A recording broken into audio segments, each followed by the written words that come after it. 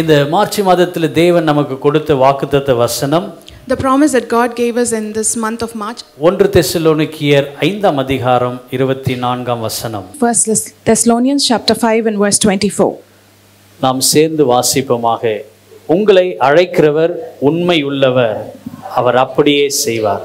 இந்த வசனத்திலே ஆண்டவர் நமக்கு மீண்டும் உணர்த்துகிற ஒரு வார்த்தை. Again what God wants to speak to us through this verse. உங்களை அழைக்கிறவர், the one who calls you.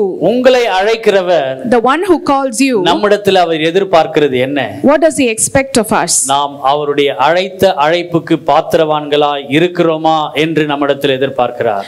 He expects us to be worthy of his calling. எப்படி நாம் அழைத்த அழைப்புக்கு பாத்திரவான்களாய் இருக்க முடியும்? How can we be worthy of the calling?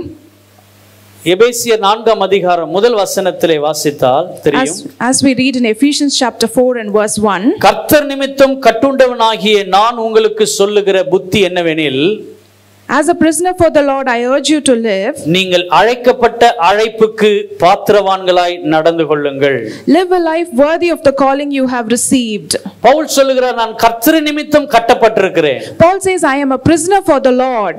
நான் சொல்லுகிற இந்த புத்தியை நீங்கள் கேட்டு நடப்பீர் என்று சொன்னால், if you listen to the advice I give you and walk in it, ஆண்டவர் அழைத்த அழைப்புக்கு நீங்கள் பாத்திரவான்களாய் நடந்து கொள்ள முடியும். You can live a life that is worthy of the calling you have received. தொடர்ந்து எபேசு பட்டணத்துக்கு அவர் சொல்லுகிற காரியம், continuously he says to the Ephesus town, மிகுந்த மனத்தாழ்மையோடும் சாந்தத்தோடும் நீடிய பொறுமை உடையவர்களாய் இருந்து, be completely humble and gentle, அன்பினால் நீங்கள் ஒருவரை ஒருவர் தாங்குங்கள். be patient and bearing with one another in love. என்று சொன்னால் உங்களுக்குள் உண்டான அழைப்பிலே நீங்கள் ஒரே நம்பிக்கையாய் அழைக்கிறது போல நீங்கள் நிலைத்திருக்க வேண்டும் என்று சொல்லுகிறார். He says that we have to be united in the spirit as one, as the calling says. நீங்கள் அழைத்த அழைப்புக்கு பாத்திரவான்களாய் இருக்க வேண்டும். You should be worthy of the calling you have received. என் தேவன் என்னை எதற்காக அழைத்திருக்கிறார்? Why has my God called me? என் ஆண்டவர் என்னை எதற்காக முன்குறித்திருக்கிறார்? What has the Lord purpose predestined for me? என்னை வெறும் ஆசீர்வாதத்திற்கு மாத்திரம் அல்ல,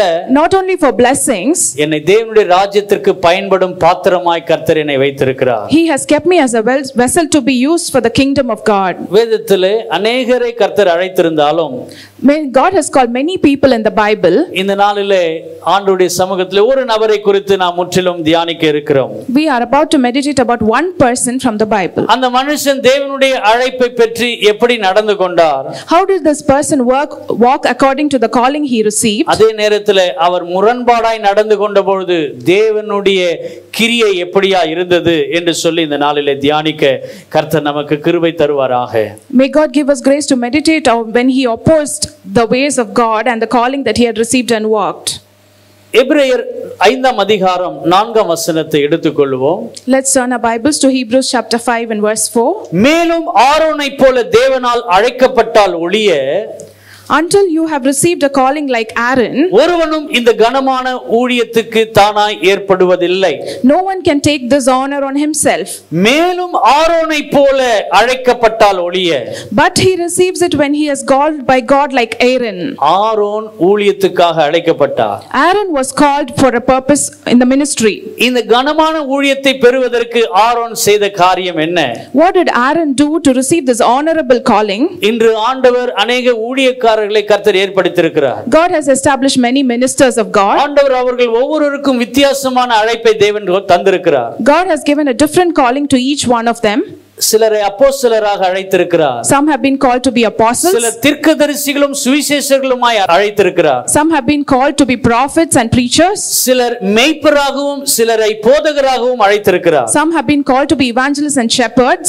ஆசாரியர்களாக அழைத்திருப்பது ஆண்டவர் கொடுத்த மிகப்பெரிய ஒரு காரியம். The greatest calling is to be called as a Levite. அந்த அழைப்புக்கு தான் ஆரோனை கர்த்தர் தெரிந்து கொண்டார். God had called Aaron for this calling. ஆசாரியனுடைய ஊழியம் என்பது சாதாரணமானது அல்ல. It is not a normal calling to be a priest. பாடுவதையும் ஜெபிப்பதையும் ஜனங்களை வழிநடத்தி செல்லுவதற்கும் வார்த்தை எடுத்துரைப்பதற்கும் ஆசாரியனுடைய ஊழியத்தை கர்த்தர் தந்திருக்கிறார். The calling of the priest was to lead the people in singing and worship and to preach the word of God. இன்று நம்முடைய குடும்பத்தை நடத்துவதற்கு நம்மை ஒரு குடும்ப தலைவனாய் கர்த்தர் தெரிந்தெடுத்திருக்கிறார். God has chosen us to be a father, a leader in our families. ஆனால் அந்த குடும்பத்தை நாம் நடத்தும் பொழுது நாம் அந்த குடும்பத்தை நடத்துவதற்குரிய தகுதி நமக்கு இருக்கிறதா? But when we lead our families, are we we worthy of the calling to lead the families? அல்லது ஒரு கம்பெனியை நடத்தும் பொழுது அந்த கம்பெனிக்குரிய தலைமைத்துவம் எனக்குள்ள இருக்கிறதா? Do we have the leadership to lead a company if he has called us to? அது 2 பேரோ அது 3 பேரோ எத்தனை பேர் இருந்தாலும் அதிலே என்னை ஒரு தலைவனாக ஒரு முக்கியமாய் கர்த்தர் வைத்திருந்தால், if may it be 2 people or 3 people, if God has called you to be a leader there, அந்த அழைப்பிற்கு நான் பாத்திரவானாய் நடந்து கொள்ளுகிறேனா? Am I worthy of the calling that he has called me unto? ஆனால் ஆசாரிய ஊழியம் என்பது சவால் நிறைந்த ஒரு ஊழியம். But to the calling to be a priest is a challenging role. பலவிதமான சத்துருக்களுடைய எதிர் வல்லமைகள் அந்த ஆசாரியனை தாக்கக்கூடும். There might be many opposing forces that might come against the calling of the priest. இந்த இடத்துல வந்து நின்று பிரசங்கிப்பது பாடுவது ஒரு லேசான காரியம் அல்ல. It is not an easy task to come here, stand here and sing and worship the Lord. இதற்கு முன்பு 6 நாளும் ஆசாரியன் ஸ்ட்ரகிள் பண்ண வேண்டியது இருக்கும். The priest has to undergo a struggle for the previous 6 days. அதனாலதான் ஆண்டவர் சொல்லுகிறார், ஆரோனை போல தேவனால் அழைக்கப்பட்டால் ஒளியே ஒருவனாலும் இந்த கனமான ஊழியத்தை செய்வதற்கு தானாய் ஏற்படுத்த முடியாது. That is why the Lord says, until he has been called like Aaron, nobody can do this honorable calling. ஜனங்கள் ஆரோனையும் மோசேயும் தான் முறுமுறுத்தார்கள். The people murmured against Aaron and Moses. மோசே மாத்திரம் ஜனங்கள் முறுமுறுக்கவில்லை, கூட இருந்த ஆரோனையும் முறுமுறுத்தார்கள். The people did not grumble against just Aaron but also against Moses and Aaron. ஆனால் அங்கே செய்த ஊழியங்கள் என்ன? But what was the ministry here? மோசே கர்த்தர் அழைத்தது உண்மைதான். It is true that God called Moses. ஆனால் மோசே ஜனங்களை வழிநடத்தி சென்றார். But Moses was leading the people. ஆனால் ஆரோன் ஆசாரியன் ஊழியத்தை அந்த இடத்துல செய்தார். Aaron was ministering as a priest there. அது ஒரு கனமான ஊழியமாய் இருந்தது. It was an honorable calling. இன்று நம்மிடத்தில் அந்த கனமான ஊழியத்தை கர்த்தர் எதிர்பார்க்கிறார். God expects that honorable calling in us. அம்ராமுடைய முதல் மூத்த மகனாக ஆரோன் பிறக்கிறார். Aaron was born as the firstborn of Amram. அவனோடு கூட 2 பிள்ளைகள் பிறக்கிறார்கள், மோசே, Miriam. There were 2 children born with Aaron, Moses and Miriam. 3 பேரும் ஊழியத்தில் இருந்தாலும் தேவன் 3 பேருக்கும் வித்தியாசமான ஊழியத்தை கர்த்தர் தந்திருந்தார். Although the 3 children were in the ministry, 3 people had different callings. ஆனால் ஆரோனுக்கு மாத்திரம் கர்த்தர் கொடுத்த ஊழியம் ஆசாரித்துவ ஊழியம். But only Aaron was called unto the priesthood ministry. தன் சகோதரனாகிய மோசேக்கு துணையா இருந்தார். He was a support to his brother Moses. ஆண்டவர் அவனுக்கு சொல்லும் பொழுது, மோசேயே நீ அவனுக்கு தேவனா இருப்பாய் என்று சொன்னார். When God told Moses, you will be lord over Aaron. என்று சொன்னால் நான் உனக்கு துணையா உனக்கு கொடுத்தாலும் ஆரோனுக்கு நீ தேவனா இருப்பாய். Although I give Aaron as a support for you, you will be a lord unto Aaron. ஆனால் ஆரோன் அழைத்த அழைப்புக்கு பாத்திரனாய் பல காரியங்களிலே நடந்து கொண்டார். But Aaron was true unto the calling that he was called unto. இன்னைக்கு ஆண்டவர் அந்த அழைப்பை நம்மிடத்தில் எதிர்பார்க்கிறார். Today God expects that same calling in us. தேவன் உண்மையுள்ளவர் என்று வாக்கை தேவன் நமக்கு கொடுத்திருக்கிறார். God has given us the promise that he is faithful. அவர் அப்படியே செய்வார் என்று சொன்னால், he said he will do it. ஆரோனை போல ஆண்டவரே இந்த கனமான ஊழியத்திற்கு அழைக்கும் ஒரு பாத்திரனாய் நடந்து கொள்ள என்னை ஒப்புக்கொடுக்கிறேன் என்று சொல்லுங்கள். When God calls you, say that like Aaron you will submit yourself to this honorable calling. முதலாவது இந்த ஆரோன் செய்த ஊழியம் என்ன? Firstly, what was this Aaron's ministry? மோசே தேவன் மோசே அழைத்த பொழுது, when God called Moses, மோசே சொல்ற, ஆண்டவரே நான் திக்குவாயும் மந்த நாவும் உள்ளவனா இருக்கிறேன். Moses says, Lord, I am a stammerer and I cannot speak. இத்தனை ஜனங்களை நடத்தி செல்வதற்கு என்னால பேச முடியாது. I cannot lead all these people and I cannot speak for that. ஆனால் கர்த்தர் ஆரோனை தெரிந்து கொண்டு முதலாவது ஒரு ஊழியத்தை செய்யும்படி வைத்தார். But God called Aaron and said him to do the first ministry. யாத்ராகமம் 4ஆம் அதிகாரம் 15-16 வசனங்களிலே இதை நாம் பார்க்கிறோம். We see this in Exodus chapter 4 and verse 15 and 16. நீ அவனோடு பேசி அவன் வாயின் வார்த்தைகளை போடு, நான் உன் வாயிலும் அவன் வாயிலும் இருந்து நீ செய்ய வேண்டியதை உங்களுக்கு உணர்த்துவேன். அவன் உனக்கு பதிலாக ஜனங்களோடு பேசுவான், இவ்விதமாக அவன் உனக்கு வாயா இருப்பான். You shall speak to him and put words in his mouth. I will help both of you speak and will teach you what to do. இவ்விதமாய் அவன் உனக்கு வாயா இருப்பான். This way he will be your mouth. இன்னைக்கு ஆண்டவர் நம்மை அழைத்த அழைப்புக்கு பாத்திரவானா இருக்கணும்னா Today, if we have to be worthy of the calling, நம்முடைய வாயிலிருந்து அவருடைய வார்த்தை வசனங்கள் வெளிப்படணும். Firstly, the word of God should come from our mouth. ஆண்டவரே, நான் உம்மை ஆண்டவரே துதிக்கிறேன், உம்மை போற்றுகிறேன், உம்மை மகிமைப்படுத்துகிறேன். ஆனால் என்னுடைய வாயிலிருந்து வருகிற வார்த்தை அது வசனமான அல்லது உயிர்ப்பிக்கிற வார்த்தையா இருக்கிறதா? Lord, I am able to praise and worship you, but the words that come from my mouth, is it life-giving words? நாம் கர்த்தரால் தெரிந்து கொள்ளப்பட்டு அழைக்கப்பட்ட பிள்ளைகளா இருப்போம் என்று சொன்னால், if we are God's chosen people, நம்முடைய வாயிலிருந்து வருகிற வார்த்தை வசனங்களா இருக்க வேண்டும். the words that come out of mouth should be the verses from the Bible. அந்த வார்த்தை வீணான வார்த்தையா இருக்க கூடாது. It should not be words in vain. மற்ற கட்டுக்கதைகளா இருக்க கூடாது. It should not be just stories. நான் தெரிந்து கொள்ளப்பட்ட அந்த அழைப்புக்கு பாத்திரவானாக இருக்கிற வார்த்தையை என் வாயிலே போடும் ஆண்டவரே. Lord, I should be worthy of the calling, and for that equip me with the words, right words. தேவனுடைய ராஜ்யத்துக்காக பல ஊழியங்களை வேலைகளை செய்ய வேண்டும் என்று நாம முயற்சிக்கிறோம். Today we strive to do something for the kingdom of God. முதலாவது நாம் பாத்திரவான்களா இருக்கணும்னா, first, if we have to be worthy of the calling, என் வாயில முதலாவது உம்முடைய வார்த்தை இருக்கணும். there should be the word of God in my mouth. ஆண்டவர் சொல்றார், நான் அவன் வாயிலே வார்த்தையை போடுவேன். The Lord says, I will put my words in his mouth. அந்த வார்த்தை என்ன தெரியுமா பண்ணும்? What will this word do? அந்த வார்த்தை ஒரு மனுஷனை குணமாக்கணும். This word will heal a person. அந்த வார்த்தையானது ஒரு மனுஷனை விடுதலையாக்கணும். This word should deliver a person. அந்த ஒரு வார்த்தையானது அந்த மனுஷனை பாவ பிடியிலிருந்து அந்த சாபத்திலிருந்து விடுதலை பெறுவதற்கு கர்த்தர் கிருபை தர வேண்டும். This word should be able to deliver people from curses and set them free. மோசே அமைதியா தான் இருந்தார். Moses was quiet. ஆனால் ஆரோன் கர்த்தர் பேசும்படி வைத்தார். But God made Aaron speak. 7ஆம் அதிகாரம் 1 to 4 வசனங்களை குறித்துக் கொள்ளுங்கள்.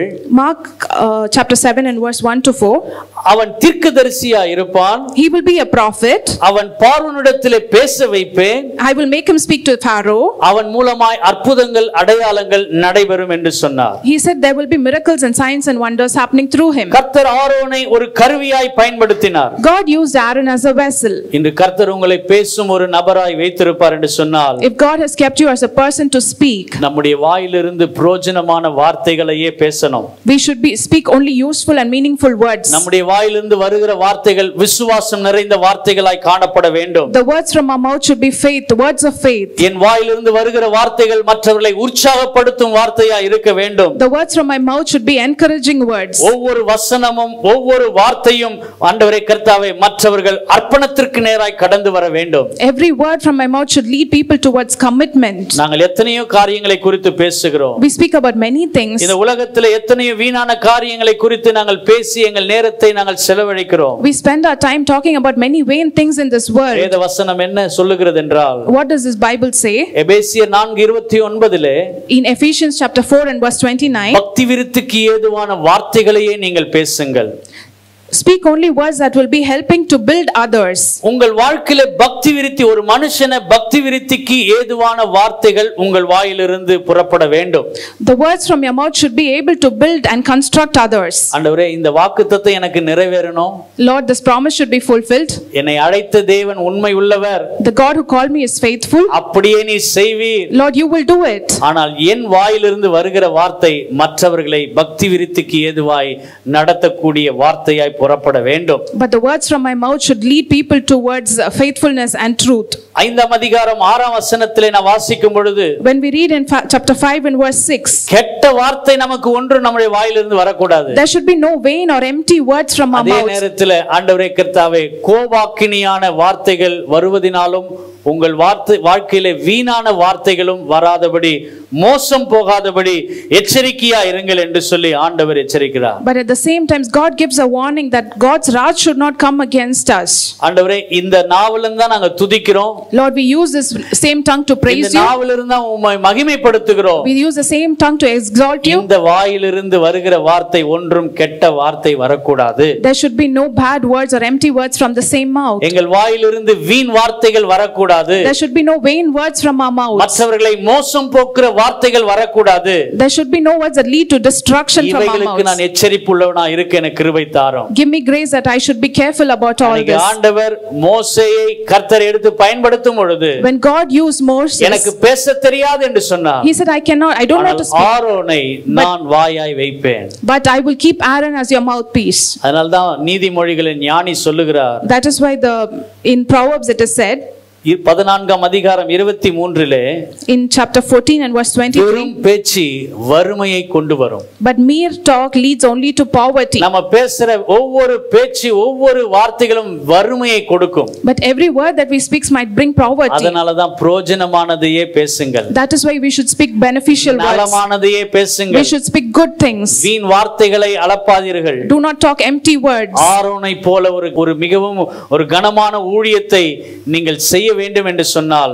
if you want to do an honorable calling like Aaron, உங்கள் வாயிலிருந்து புறப்படுகிற வார்த்தையானது தேவனுடைய வார்த்தையா இருக்கணும். every word that comes from your mouth should be the words of God. குடும்பத்திலும் சரி மற்ற எல்லா இடங்களிலும் சரி, be it in your family and all other places. கர்த்தர் அதற்காக தான் உங்களை தெரிந்து கொண்டிருக்கிறார். That is why God has chosen you. ஆண்டவர் ஆரோனை அழைத்த நோக்கம், இன்னொரு அழைப்பு என்ன? The other reason why God called Aaron was, அந்த கடினமான ஊழியத்தை அவர் என்ன செய்தார்? what did he do in this honorable calling? யாத்திராகமம் 17ஆம் அதிகாரம் 12ஆம் வசனம். In Exodus chapter 17 verse 12, மோசேயின் கைகள் அசந்து போயிற்று. அப்பொழுது அவர்கள் ஒரு கல்லை கொண்டு வந்து அவன் கீழே வைத்தார்கள். அதன் மேல் மோசே உட்கார்ந்தான். ஆரோனும் ஊரும் ஒருவன் ஒரு பக்கத்திலும் ஒருவன் மறுபக்கத்திலும் இருந்து அவன் கைகளை தாங்கினார்கள். போதும். Praise the Lord. When Moses' hands grew tired, they took a stone and put it for Moses to sit. Aaron and Hur held up his hands one on the other side. நமக்கு தெரிந்த ஒரு பகுதிதான். It is a familiar passage. எகிப்திலிருந்து கர்த்தர் பார்வோனுடைய கையிலிருந்து இஸ்ரவேல் ஜனங்களை விடுதலையாக்கி கொண்டு வந்த பிறகு, after God brought the Israelites from Pharaoh's தேவனை பாடி மகிமைப்படுத்தினார்கள். they praised God. ஆண்டவரிடத்திலிருந்து மன்னாவையும் காடையும் பெற்றுக்கொண்டார்கள். They received manna from God. திடீரென்று அமலேக்கியர் இவர்களோடு யுத்தம் பண்ண வருகிறார்கள். Suddenly the Amalekites are coming against them. முதலாவது இஸ்ரவேல் ஜனங்களுக்கு யுத்தம் பண்ண வந்த ஜனங்கள் அந்த அமலேக்கியர். The first people who came against Israelites were the Amalekites. அந்த நேரத்திலே மோசே கர்த்தருடைய சமூகத்திற்கு நேராய் போய் முறையிடுகிறார். And that moment Moses goes into the presence of God and pleads. தன் கரங்களை எப்பொழுதெல்லாம் தேவனுக்கு நேராய் உயர்த்தினாரோ, whenever he stretched out his hand towards God, அப்பொழுதெல்லாம் அமலேக்கியரை மடங்கடிக்க கர்த்தர் கிருபை கொடுத்தார். God gave grace to overcome the Amalekites whenever he stretched out his hands. நாம் ஆராதனை நேரத்துல ஏன் கரங்களை உயர்த்தி துதிக்கிறோம்னா, why do we lift our hands and worship and during the praise and worship? சத்துருடைய எல்லா எதிர் வல்லமைகளை மேற்கொள்ளும் வல்லமையை கர்த்தர் நமக்கு தந்திருக்கிறபடியால், because God has given us the power and the victory over enemies. கரங்களை உயர்த்தி ஆராதிக்கும் பொழுது, ஜெபிக்கும் பொழுது, every time we lift our hands and praise and pray, நம்மை அர்ப்பணிப்பது மாத்திரமல்ல, it is not just a commitment. கர்த்தர் நமக்கு கொடுக்க போகிற வெற்றிக்காக ஸ்தோத்திரம் என்று சொல்லி துதிக்கிறோம். it is thanking God for the victory he is going to give us. அங்கே மோசே தன் கரங்களை உயர்த்தின பொழுது, when Moses lifted up his hands, அமலேக்கியரை ஜெயம் எடுக்க கர்த்தர் கிருபை கொடுத்தார். they became victorious over the Amalekites. Aaron செய்த ஊழியம் என்ன தெரியுங்களா? What was the ministry for Aaron here? மோசேனுடைய கைகள் தளர்ந்து போன பொழுது, when Moses' hands became tired, முடியாத ஒரு நிலையில் இருந்த பொழுது, when he could not lift it up, அது தாழ விழாமல் இருப்பதற்கு தாங்கி பிடிக்க கர்த்தர் ஆரோனை அந்த இடத்தில் வைத்திருந்தார். God kept Aaron there to support Moses' hands. இன்னைக்கு ஊழியக்காரர்கள், ஆசாரியர்கள் உங்களுக்காக பரிந்து பேசி தேவனுடைய சமூகத்தில் ஜெபிக்கும் பொழுது, today when the ministers of God intercede for you on the பலவிதமான சோர்வுகள், தளர்வுகள் வரும் பொழுது, when there are many weaknesses and tiredness comes, கர்த்தருடைய பிள்ளைகளாகிய நாம் அவர்களை தாங்கி பிடிப்பதற்கு கர்த்தர் நம்மை அழைத்திருக்கிறார். as children of God, God has called us to uphold them in prayers. அழைப்பு என்னவென்று சொன்னால், what is the calling here? ஊழியர்களுக்கு நாங்கள் துணையாய் இருக்க வேண்டும். we should support the ministers of God. ஊழியர்களுக்கு உறுதுணையாய் நின்று நாங்கள் அவர்களுக்காக உதவி செய்கிறவர்களாய் இருக்க வேண்டும். we should help them and uphold them and help them in their ministry. அவனுடைய கை தளர்ந்த பொழுது ஆரோன் அந்த கைகளை தாங்கி பிடித்தான். when his hands grew tired, Aaron supported his hands. ஆண்டவரே, இன்று எங்களுக்காக பரிந்து பேசிக் கொண்டிருக்கிற ஊழியக்காரர்களுக்காக நாங்கள் ஜெபிக்க, ஆண்டவரே கர்த்தாவே சப்போர்ட்டா இருக்க எங்களை ஒப்புக் கொடுக்கிறோம். Lord, we commit ourselves to intercede and to pray and uphold our ministers who intercede for us. அதனால்தான் பக்தன் பாடுகிறார், அழியும் என் கைகளை கொண்டு அழியாவும் ராஜ்யம் கட்ட பைத்தியமான என்னை தெரிந்து கொண்டீர். That is why the song says, for the perishing world you have அழியும் used. என் உதடுகளை கொண்டு அழியாவும் வார்த்தையை சொல்ல எத்தனா என்னை தெரிந்தெடுத்தீர். You have called this perishing body to build your kingdom which is eternal forever. மோசே ஜனங்களை வழிநடத்தினார். Moses led the people. ஆனால் ஆரோன் தாங்கக்கூடிய அந்த தளர்ந்து போகும் கரங்களை தாங்கக்கூடிய பலனையும் கிருபையும் அவர் பாத்திரவானாய் நடந்து கொண்டார். But Aaron was worthy of his calling to support the minister. இன்னைக்கு நாங்க அப்படிப்பட்ட ஒரு பாத்திரவானா நடந்து கொள்ள எங்களை அர்ப்பணிக்கிறோம். Lord, we commit ourselves to be instruments for our church, எங்கள் தேசத்துக்கு, for our nation, நாங்கள் இருக்கிற பகுதிக்கு, for the place where we live. தளர்ந்து போகிற இடத்திலே தாங்கி பிடிக்கக்கூடிய கரங்களாய் நாங்கள் இருக்க எங்களை ஒப்புக்கொடுக்கிறோம். Wherever there is weakness, help us to be. நாங்கள் வாயாய் மாத்திரம் அல்ல, that we should not be just mouths. நாங்கள் கரங்களை தாங்கி பிடிக்கிற கரங்களாய் இருக்க எங்களை ஒப்புக்கொடுக்கிறோம். Help us to be hands that uphold other hands when they grow weak. இந்த கனமான ஊழியத்தை ஆரோனுக்கு கர்த்தர் தந்திருந்தார். God had given this honorable calling for Aaron. ஆரோனுக்கு கொடுத்த அடுத்த ஊழியம் என்ன தெரியுங்களா? Do you know what is the next calling? மூன்றாவது ஒரு ஊழியத்தை கர்த்தர் தந்தார். God had given a third calling for Aaron. யாத்திராகமம் 7ஆம் அதிகாரம் 8 இலிருந்து 12 வசனங்கள் வரை வாசித்தால் தெரியும். Exodus chapter 7 from verse 8 to 12. கர்த்தர் மோசேயும் ஆரோனையும் நோக்கி, உங்கள் பட்சத்தில் ஒரு அற்புதங்கள் காட்டுங்கள் என்று சொன்னால், ஆரோனை நோக்கி, உன் கோலை எடுத்து அதை பார்வோனுக்கு முன்பாக போடு என்பாயாக, அது சர்வமாகும். ஆண்டவர் நம்முடைய கரத்துல என்ன கொடுத்திருக்கிறாரோ அதை தேவனுக்கென்று பயன்படுத்தும் ஒரு கருவியை ஆண்டவருக்காக பயன்பட கர்த்தர் கிருபை தருவாராக. May God give us grace to use whatever He has given in our hands for the glory of God. அங்கே சத்துருடைய எதிர் வல்லமைகளை ஜெயிப்பதற்காக கர்த்தர் சொன்னார், உன் கோலை பார்வோனுக்கு முன்பாக போடு என்று சொன்னார். To overcome the enemy's forces, He wants Moses and Aaron to put forth the sword. 12 வசனங்கள் வரையும் குறிச்சிக்கலுங்க. Mark the verses till 12. மந்திரவாதிகள், சூனியக்காரர்கள், சாஸ்திரிகள் எல்லாரும் கூடி வந்தார்கள்.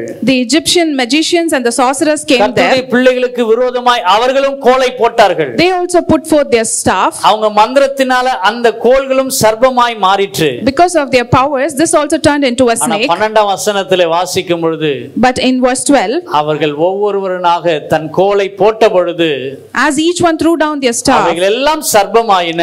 everything became a snake. ஆரோனுடைய கோலோ, but Aaron's staff, அவனுடைய கோலா அந்த கோல்களை எல்லாம் விழுங்கி போட்டது. it swallowed up all their staffs. Praise the Lord. Praise God. ஆண்டவர் உங்களுக்கு ஒரு தாளந்தை கொடுத்திருந்தார், if God has given you a talent, ஆண்டவர் உங்களுக்கு ஒரு கிருபை வரத்தை கொடுத்திருந்தார், if God has given you a grace, கர்த்தருக்கென்று பயன்படுத்துங்கள். use it for the glory of God. அது எந்த ஒரு தாளந்தா இருந்தாலும் சரி, whatever talent it might be. ஒருவேளை அதை உங்களை மேற்கொள்ளும் வல்லமையாய் சில மந்திரங்கள், சில சூனியக்காரர்கள், சில தந்திரங்கள் உங்களை எதிர்நோக்கி வரலாம். though there might be powers that come against you, இது எல்லாம் தேவ ராஜ்யத்திற்கு விரோதமான ஒன்று. everything is against the kingdom of God. உங்களை அழைத்த தேவன் உண்மை உள்ளவர். but the God who called you is faithful. அப்படியே செய்கிறவர். He is able to do it. அபிஷேகம் ஒரு நாளும் வீண் போவதில்லை. your anointing will never go in vain. கரத்திலே ஆண்டவர் என்ன ஆசீர்வாதத்தை கொடுத்திருக்கிறாரோ, whatever blessing God has given in your hands, தேவனுக்கென்று பயன்படுத்துவதற்கு உங்களை அர்ப்பணியுங்கள். commit it to use it for the glory of God. 5 தாலந்தோ, 2 தாலந்தோ, 1 தாலந்தோ, be it 5 or 2 or 1 talent, எந்த தாலந்தா இருந்தாலும் தேவனுக்காக பயன்பட அதை நீங்கள் உபயோகப்படுத்துங்கள். use it only for the glory of God. ஒருபொழுதும் அதை புதைக்கு வைக்க வேண்டாம். do not bury it any time. ஐயோ என்னால பேச முடியாது, என்னால பாட முடியாது, என்னால வாசிக்க முடியாது அப்படினு சொல்லி ஒருபொழுதும் நீங்கள் அப்படி அர்ப்பணிக்காதபடி, do not say that you cannot sing, you cannot do this, you cannot play instruments. நான் அழைத்த அழைப்புக்கு பாத்திரவானா நான் நடந்துக்கிறேனா? am I living worthy of the calling that you have given me? எனக்கு ஒரு தாளந்து நீங்க கொடுத்திருப்பீங்க. you have given me one talent. ஆராய்ந்து பாருங்கள். examine yourselves. அன்னைக்கு கோல் அவர்கிட்ட கோல் கொடுத்தத பத்தி அவங்களுக்கு தெரியாது. he did not know when God gave him the staff. ஆரோனுடைய கோலை அங்கே போடு என்று சொன்னார். but when he said put the staff to Aaron, நம்மிடத்திலே எந்த தாளந்து கொடுக்கப்பட்டிருக்கிறதோ அதை தேவனுடைய சமூகத்திற்கு நேராய் கொண்டு வர வேண்டும். whatever God has given you, you come and bring it to the presence of God. நான் வாயாய் இருந்து பேசி ஆண்டவரே வசனத்தை வசனத்தை கொண்டு நான் ஜெயம் எடுக்க வேண்டும். I should be a mouth and speak the words of God and have victory. கையா இருந்து ஆண்டவரே தாங்கக்கூடிய கிருபை எனக்கு கொடுக்க வேண்டும். I should be hands and be upholding hands. எனக்கு கொடுக்கப்பட்டிருக்கிற அந்த தாளந்தை தேவ ராஜ்யத்திற்கென்று பயன்பட வேண்டும். I should use the talents that God has given me for the kingdom of God. இயேசு கிறிஸ்து கனசரேத் கடற்கரையிலே அவர் நின்று கொண்டிருந்த பொழுது, when Jesus was standing by the rivers of Gennesaret, இரண்டு படகை அவர் பார்க்கிறார். he saw two boats. இரண்டு படகும் காலியா இருக்கிறது. All the two boats were empty. அது அந்த படகு பேதுருவின் படகா இருந்தது. It was Peter's boat. அதை கேட்டு அதிலே அமரும்படி செய்தார். He asked and he sat in this. அங்கே உட்கார்ந்து ஜனங்களுக்கு உபதேசித்தார். He sat there and he preached the our gospel. போதித்தார். He preached unto the people. என்ன போதித்தார் தெரியுங்களா? Do you know what he preached? விசுவாசத்தை குறித்து போதித்தார். He preached about faith. அந்த விசுவாசத்தை கேட்ட ஜனங்கள் எல்லாரும் தேவனிடத்திலே வார்த்தையிலே நம்பிக்கை உள்ளவர்களாய் மாறினார்கள். And all those people who heard this word trusted the God. எப்படி இது நமக்கு தெரியும்னா? How do we know this? கடினமான இருதயம் உள்ள பேதுரு, Peter's heart who was hardened, அந்த விசுவாச வார்த்தையை கேட்டு, when he heard the words of faith, ஆகிலும் உம்முடைய வார்த்தையின்படி இந்த வலைகளை போடுகிறேன். but because of your word I am casting out the nets. அன்னைக்கு அந்த ஒரு படகை கர்த்தருக்காக பயன்படும் போதனையாய் கொடுக்கும்படி அர்ப்பணித்தார். That day he gave up one boat for God to preach. ஆனால் இரண்டு படகு அமிழத்தக்க மீன்களை கர்த்தர் அந்த இடத்திலே கொடுத்தார். But God gave fishes full of two boats. திரளான ஆசீர்வாதங்கள் உங்கள் வாழ்க்கையில வரணும்னா, for you to receive many blessings, நம்முடைய வாழ்க்கையில பல நன்மைகள் ஆசீர்வாதங்கள் மற்றவர்களுக்கு பிரயோஜனமாய் காணப்பட வேண்டும் என்று சொன்னால், if there should be good things and blessings in our life, இருக்கிறதை நான் தேவனிடத்திற்கு கொண்டு வர வேண்டும். whatever I have I should bring it unto God. அந்த தாளந்தை நான் தேவ ராஜ்யத்திற்கென்று பயன்படுத்த வேண்டும். whatever talent I have to use it for the kingdom of God. ஆரோனின் கோலை கர்த்தர் ஆசீர்வதித்தார். God blessed the staff of Aaron. இன்னைக்கு ஆண்டவரே என்னுடைய கரங்களிலே கொடுக்கப்பட்டிருக்கிற அந்த ஆசீர்வாதங்களுக்காய் ஸ்தோத்திரம். Today I thank you Lord for the blessings and the staff that you have given me. நான் அழைத்த அழைப்புக்கு பாத்திரவானாய் நடந்து கொள்ள எனக்கு கிருபை தாரும். Give me grace that I should be worthy of the calling. ஆரோனுக்கு அடுத்த ஒரு ஊழியத்தை கர்த்தர் தந்தார். Another calling that God had given Aaron was, அந்த அழைத்த அழைப்புக்கு அவன் பாத்திரவானாய் நடந்து கொண்டான். and he was worthy of that calling also. என்ன அழைப்பு என்று சொன்னால், do you know what calling it was? மோசே தேவனுடைய சமூகத்தில் ஆண்டவரே என் பேரை வேணா கிறுக்கி போடுங்க. Moses said, Lord, you strike out my name. இது ஜனங்களுடைய பாவத்தை மன்னிங்கன்னு சொல்லி ஜெபிச்சாரு. He pleaded and forgive the sins of the people. ஆனால் ஆரோனுடைய ஊழியம் என்னவா இருந்தது என்று சொன்னால், but Aaron's ministry was, அந்த கனமான ஊழியம் என்ன? what was his honorable calling? கிருபாசனத்திற்கு முன்பாக பலி செலுத்துவதற்கு பரிசுத்த ஸ்தலத்துக்குள் கடந்து போவதற்குரிய ஸ்லாக்கியத்தை ஆரோனுக்கு மாத்திரம் தேவன் கொடுத்திருந்தார். God had given this honorable calling of entering the holy of holies and to offer sacrifices. மகா பரிசுத்த ஸ்தலத்துக்குள் பிரதான ஆசாரியன் வருஷத்திற்கு ஒரு முறை செல்வான். only once in a year the priest can go into the holy of holies. எதற்காக போகிறார்? why does he go there? ஒட்டுமொத்த ஜனங்கள் செய்த குற்றங்கள் பாவங்களுக்கு பலி செலுத்துவதற்காக அங்கே கடந்து போகிறார். the high priest goes there to sacrifice on behalf of all the people for their sins. ஜனங்களை மோசே வழிநடத்தி வந்தாலும், although Moses led all the people, ஆனா மகா பரிசுத்த ஸ்தலத்துக்குள் கொண்டு போக சொல்லக்கூடிய வல்லமையை கர்த்தர் ஆரோனுக்கு தேவன் தந்திருந்தார். God had invested the powers to go into the holy of holies only with Aaron. ஆனால் புதிய ஏற்பாட்டு பிள்ளைகளுக்கு அதை கர்த்தர் இன்னும் ஆசீர்வாதமாய் தந்திருக்கிறார். but for the New Testament children he has made it even more a greater blessing. எத்தனை பேர் விசுவாசிக்கிறீங்க? amen. ஆமென். ஹல்லேலூயா. பரிந்து பேசக்கூடிய ஒரு நிலை மோசேக்கு இருந்தது. Moses was in a situation to intercede. ஆனால் பாவ நிவாரணத்துக்காக போகக்கூடிய கிருபையை ஆரோன் பெற்றிருந்தார். but Aaron had received the calling to go for pleading on behalf of the sins. ஆரோனை போல இந்த கனமான ஊழியத்தை அழைக்கப்பட்ட ஒளிய நாம் இதை செய்ய முடியாது. until you have received an honorable calling like Aaron you cannot do it. எல்லாராலும் செஞ்சிர முடியுமா?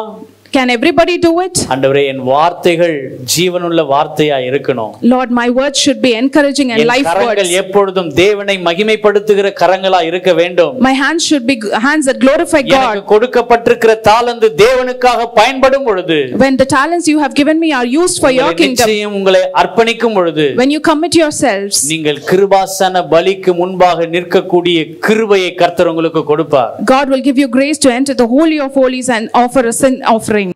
சென்னை கொட்டிவாக்கம் ஏஜி சபையின் ஆராதனை நேரங்கள். ஞாயிறு ஆராதனைகள் முதல் ஆராதனை காலை 7 மணி முதல் 9 மணி வரை, இரண்டாம் ஆராதனை காலை 9:30 முதல் 11:30 வரை, மாலை ஆராதனை மாலை 6 மணி முதல் 7:15 மணி வரை. செவ்வாய்க்கிழமை தோறும் சங்கிலி ஜெபம் காலை 6 மணி முதல் மாலை 6 மணி வரையில். சனிக்கிழமைகளில் உபவாச ஜெபம் காலை 11 மணி முதல் பிற்பகல் 12:15 மணி வரையிலும். அன்பானவர்களே, இந்த சபை ஆராதனைகளில் நீங்கள் பங்கு பெறுங்கள், தேவ ஆசீர்வாதங்களை பெற்று மகிழுங்கள். மேலும் விவரங்களுக்கு கொட்டிவாக்கம் ஏஜி சபை எண் 2/18 காமராஜர் சாலை, கொட்டிவாக்கம், சென்னை 41